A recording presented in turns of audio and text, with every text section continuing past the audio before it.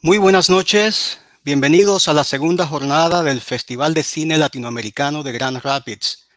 Welcome to the Grand Rapids Latin American Film Festival. This is our second night of the festival, which this year is going to be fully online. And tonight we are showcasing the film Canción Sin Nombre, Song Without a Name, by director Melina León, who is joining us from Peru to talk about her film. So please join us, ask your questions via Facebook or YouTube, and Melina will be more than happy to answer it.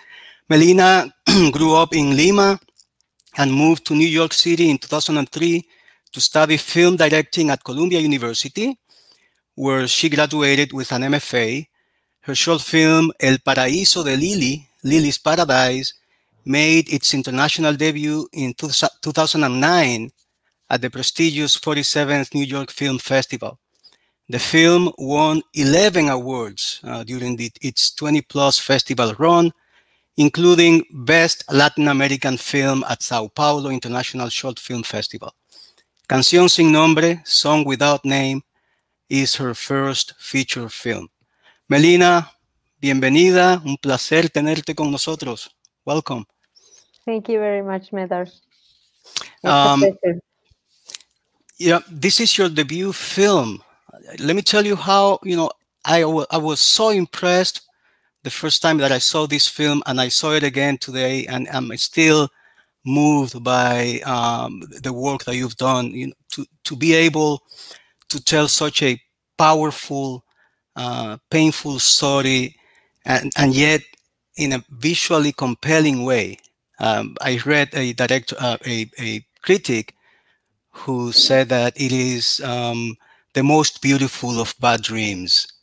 And I think it's the best way to describe it. So I wanted to ask you about how you came up with this story. I know it's based on true events, but how did you put it together? Thank you for reminding me that beautiful phrase by Guy Loach from Variety. He Hmm. was he's he was very inspired, I think, when he wrote that. uh, yeah. Um, well, um, yeah, I think it is a memory. It's it's an effort to go back into that memory and honor what was a dream, our dreams in the 80s growing Hmm. up back then in Peru, and also honoring the basic truth that it was a nightmare as well. Hmm. So I guess that's my way to put it, to explain why he wrote that and why I think it's such a great way to describe it, because yeah, he has all those aspects and he has all those like oppositions, uh, o- o- ideas that may seem opposed, but Hmm. actually are part of the one same thing, one same experience. Um, yeah. So, So, mhm. so your father, the film is dedicated to your father, who is a journalist, and I understand that he was the person who uncovered this This child case. trafficking. Yes. Yes, yes. Yeah, when I was studying in New York, I was looking for ideas for my first film, and by chance, he called me to just chat. But he had a story to share. He said, "You're not gonna believe. I just got a phone call from a friend from France, and it was this French lady that uh, happens to be one of the kids that got stolen in Mm. '81." So that was so crazy for me because this phone call was on around 2006. So many years later, decades later, uh, it felt like a movie, Hmm. right? It had that quality of miraculous moment. And yeah, so he had, when he was a journalist in La República newspaper, uh, this was the first case that they the first headline. So they made an investigation about this child trafficking that was taking place, um, and then yeah, they were able to, like in the film, they were able to find the mafia, but you know what happens later in the film. Hmm. Hmm. So so in a way, it's like me retelling the news, but uh, it's my version of the story, right? Right. It's that's Right. like I'm yeah. reading a comment here. We received a comment from one of our viewers who says, "Thank you for the moving and powerful film. Can you tell us more about the children who were stolen from their parents? Was this similar to what occurred in Argentina during the Dirty Wars? If different, how so?" Thank you. Hmm. More about the who? Yeah. Well, I got to meet one of them, Celine Giraud, um, and actually I only met her on the phone.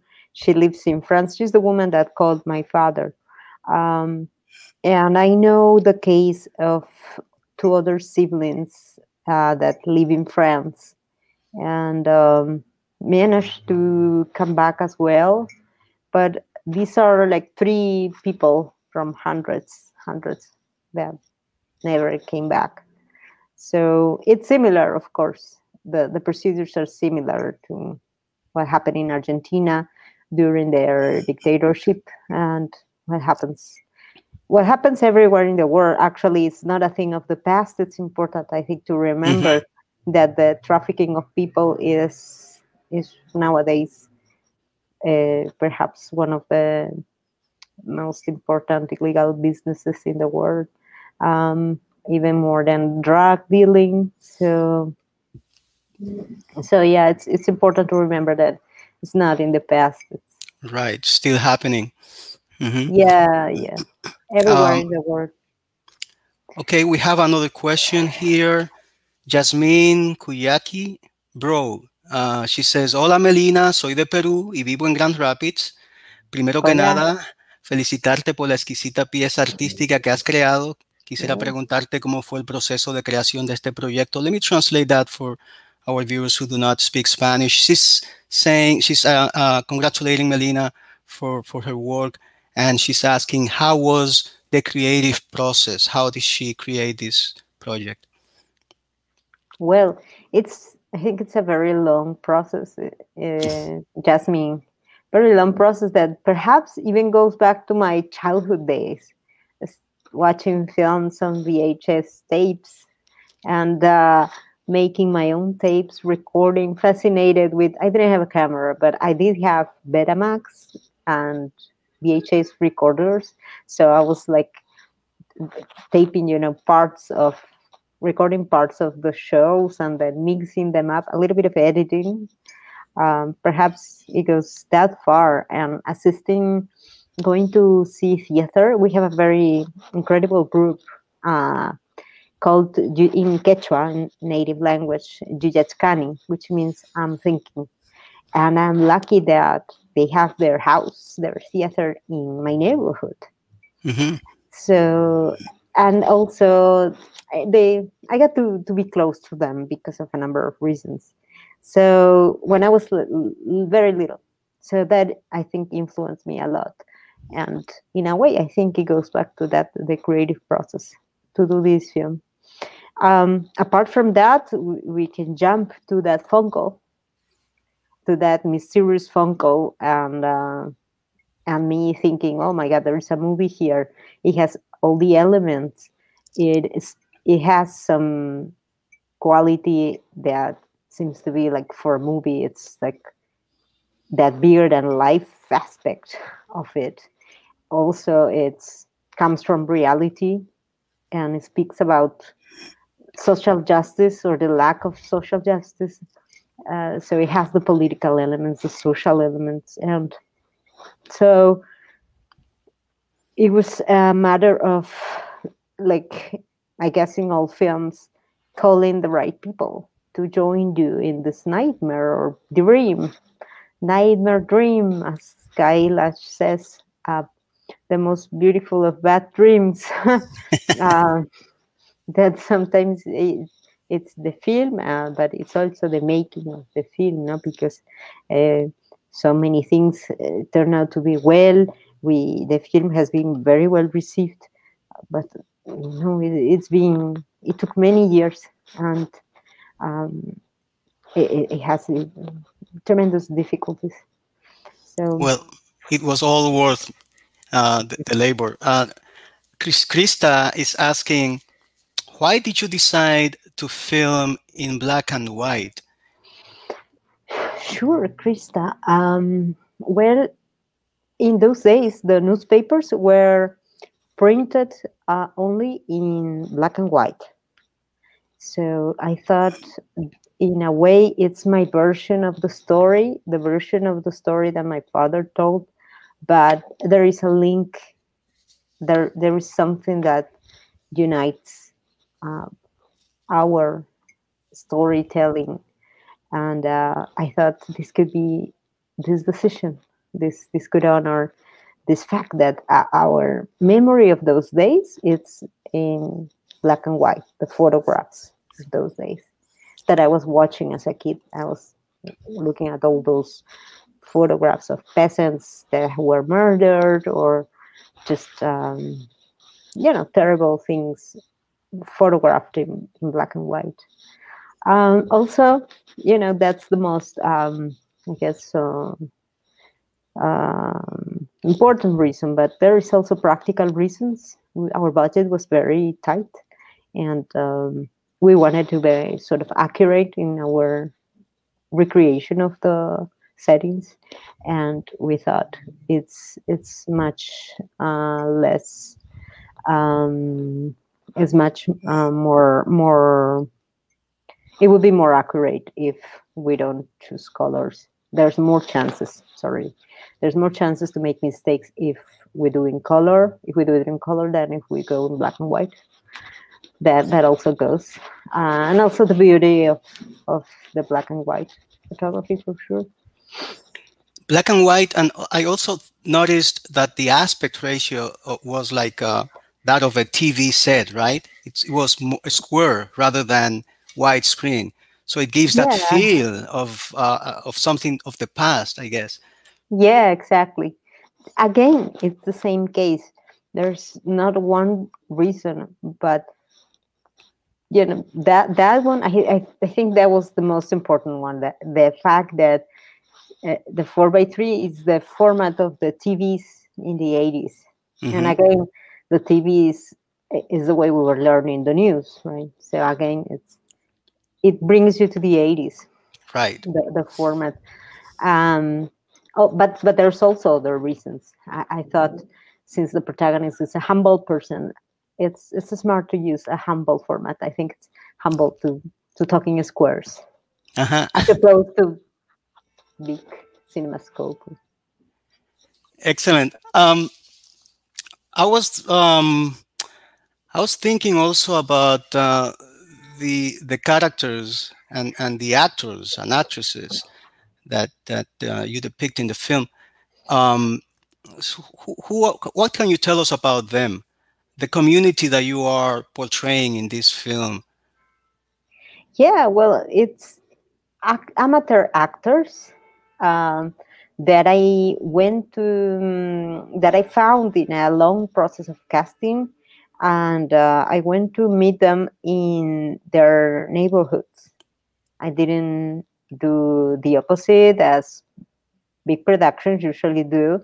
They do casting in like you know sort of like middle class neighborhoods, and then you're supposed to go there.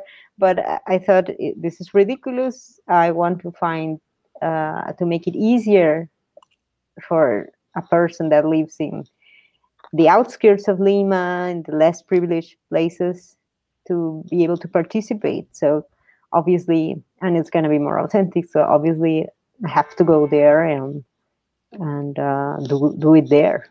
So I there is a big neighborhood in Lima called Villa El Salvador that actually the neighborhood that we're portraying in the film it's speaking about that place. We just call it Villa in the film. Um, and there it was run by very progressive people for a number of years that, in spite of the poverty and all, took care of the arts. So there's a lot of small theaters in that neighborhood.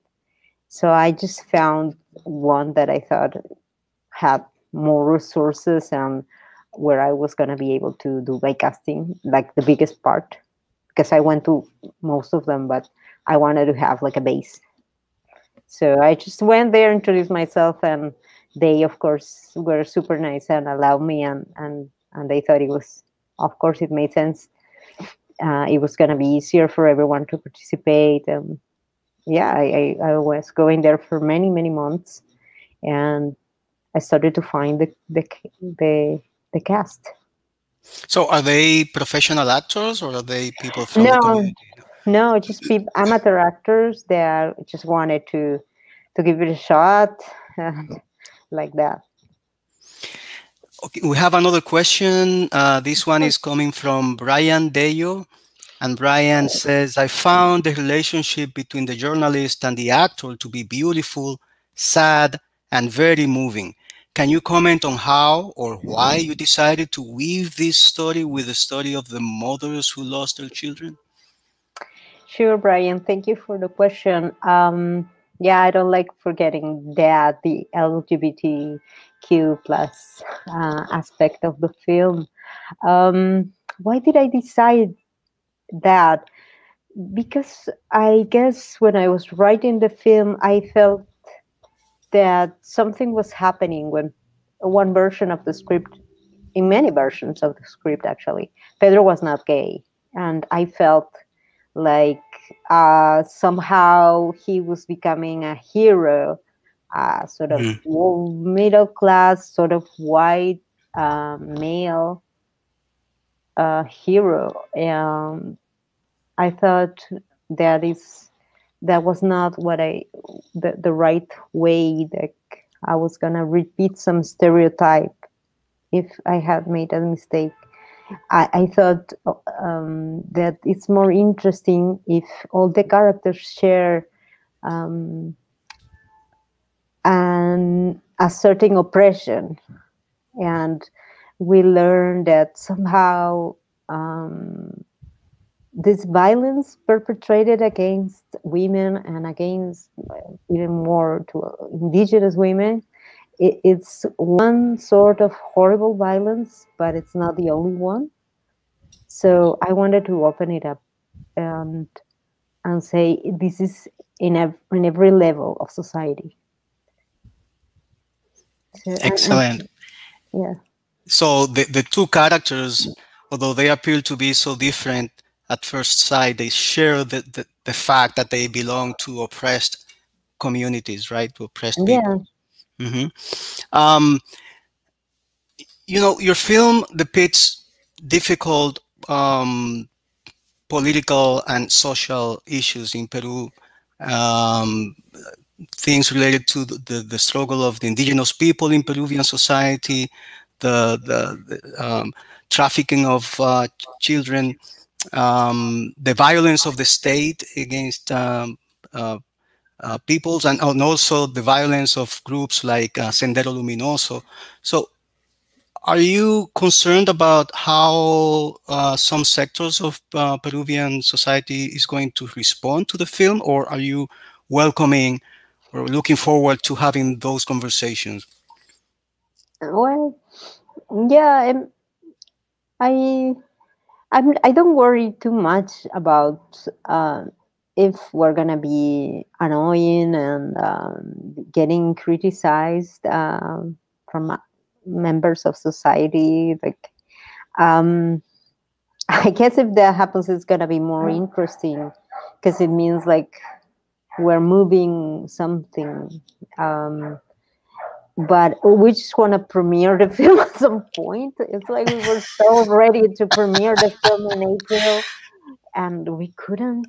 And now it's like, well, we have premiered in Lima, but in the Festival of Lima, right? We Hmm. were supposed to hit theaters and finally have that moment to confront Peruvians, the ones that were not lucky to attend to the festival. So yeah, I at this point I really just want to premiere the film. I don't know how we're gonna do it because still things are still bad here, but um, yeah, I think it will actually be better if we annoy some people, and that always helps, like to generate debate, um, and to make people aware of the film, of the themes behind the film, um, and to make people realize that these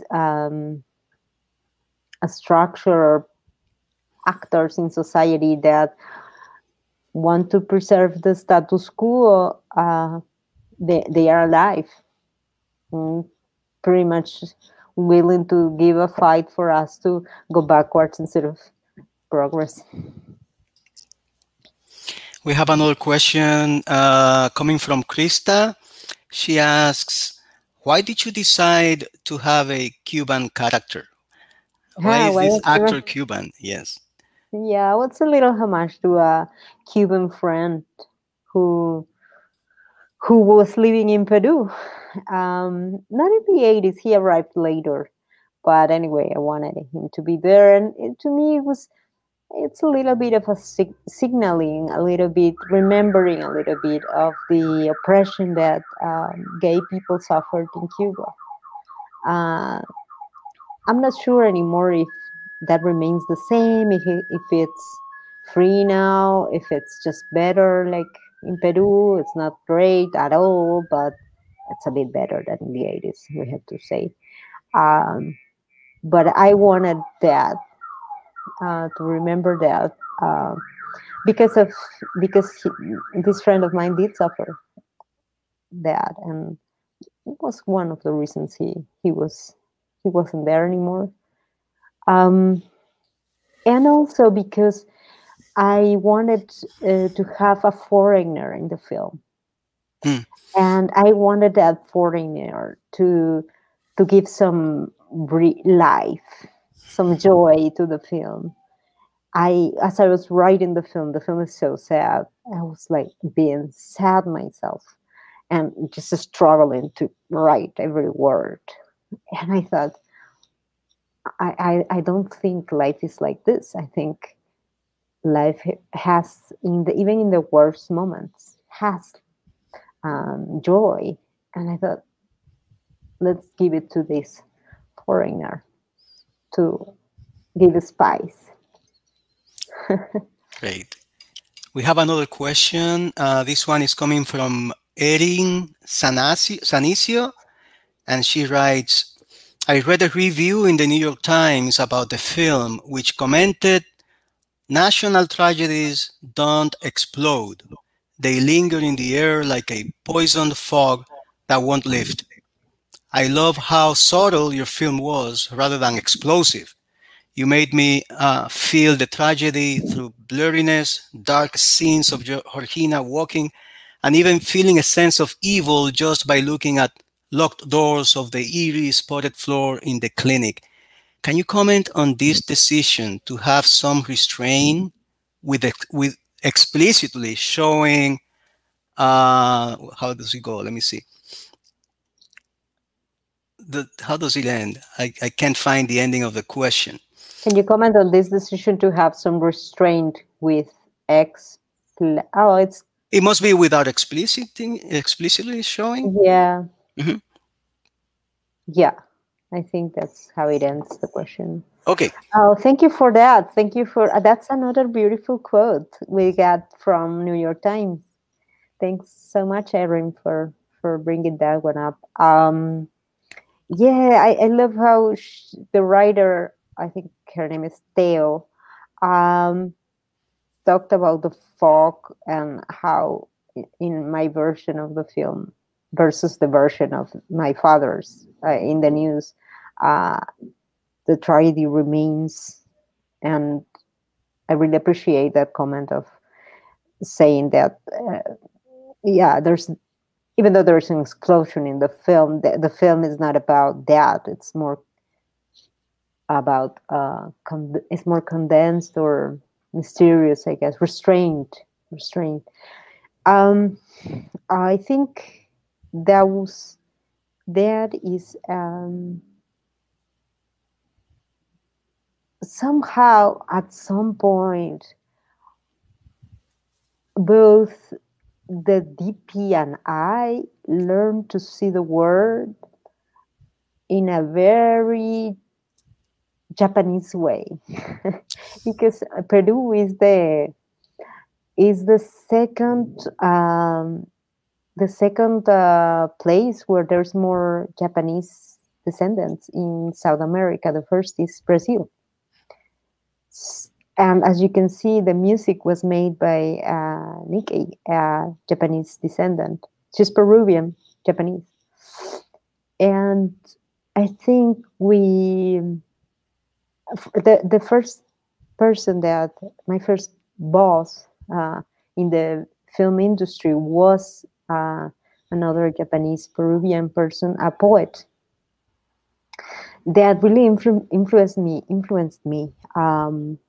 He really was searching for that attitude in his poems, the attitude of restraint.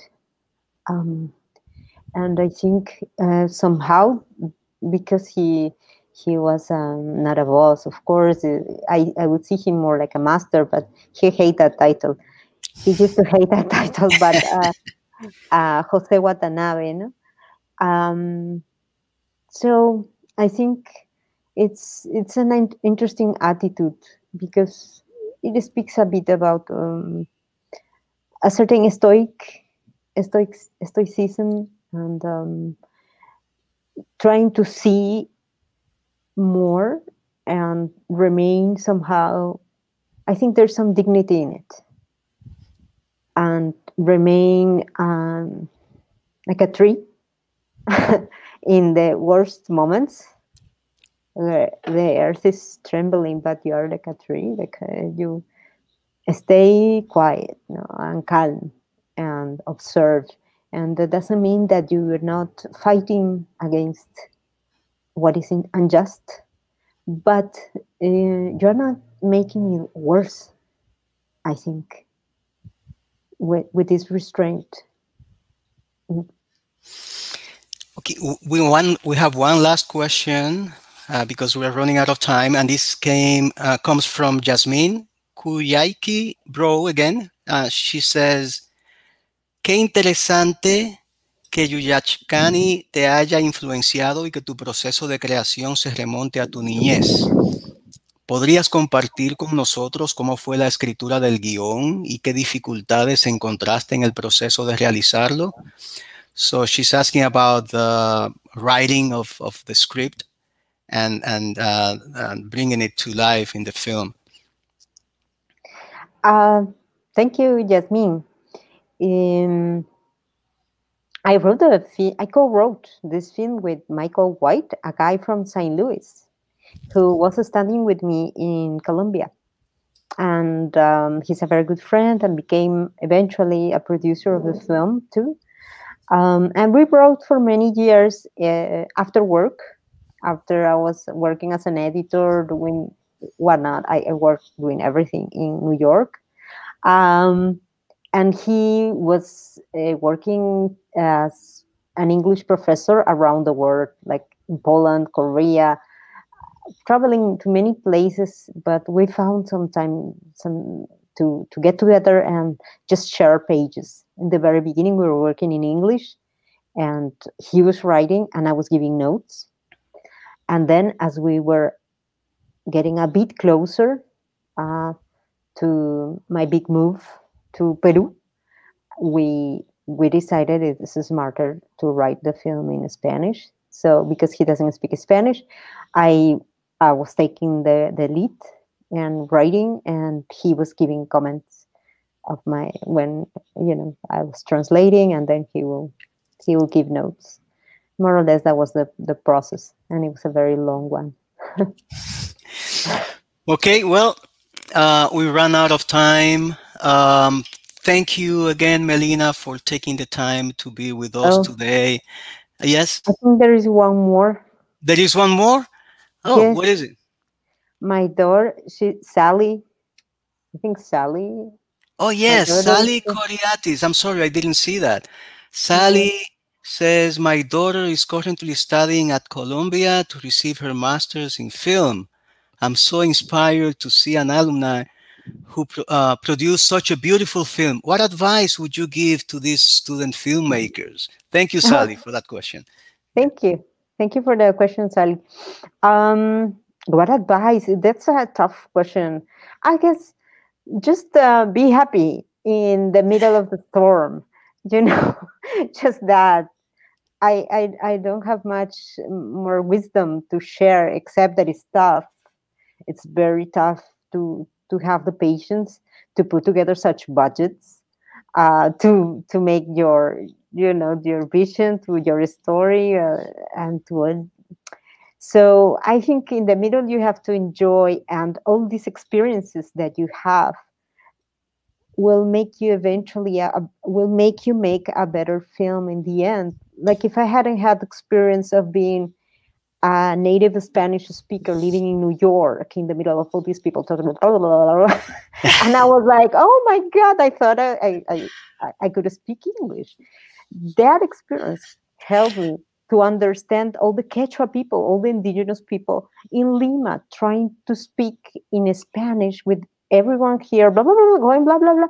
And they feeling like left behind because their native language is Quechua. So only because I went through this hardship, I was able to connect better. And this is just one little example, but all these things you go through in life as you make your projects enrich you. And I think that's, to absorb all that and sometimes you'll use it. Sometimes your daughter will use it, I think. Thank you. Thank you again, Melina, for being with us today and for sharing your work and your words with us. And I really hope that the time will come soon that everyone will be able to see your film in a big screen the way it Mm. should be seen. And that we get the opportunity to have you here in person, maybe for your next film. Okay, so thank you again. I hope so. We finally made it, Nether. Thank you so Yes, much for your patience and your encouragement.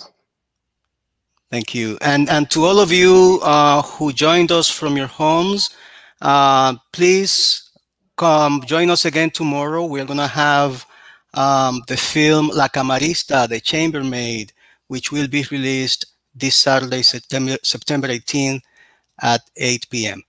Uh, See you then. Bye.